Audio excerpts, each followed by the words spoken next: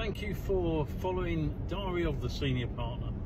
I'm on my way to see a client. I'm very much in major trauma lawyer mode today. I've got a really sad case here where somebody sadly lost their life, and it's my job to go to the family and demystify the law and really leave them feeling confident that I'm going to be able to support them moving forward. It's going to be a really difficult meeting, that they always are, but it's really important that, you know, the role of a lawyer right now is to be there to support the family. But I wanted to respond to a great question that came in as a comment to one of my earlier posts, and that was, how do you navigate racism in the workplace?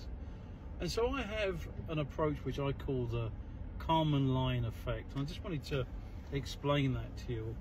The Kármán line is that point at which, when you're exiting the Earth's atmosphere, you get beyond the gravitational pull, so you're effectively in outer space. And I see my objective as reaching the Kármán line.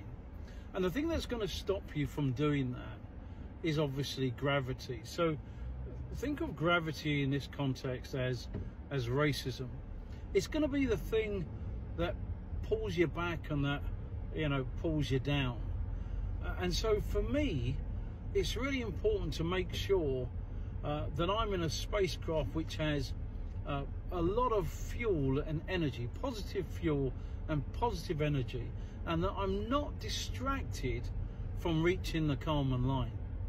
Now, when I get to the Kármán line, I am beyond the gravitational pull. In other words, I'm senior enough to be able to look back down and to help others to reach the Kármán line, to project and promote positive energy to get them there. At the same time, to really put a lot of effort into trying to reduce the gravity that is there. So you're in a position then to try and dismantle some of those structures, to speak out on issues, call it out, etc., etc.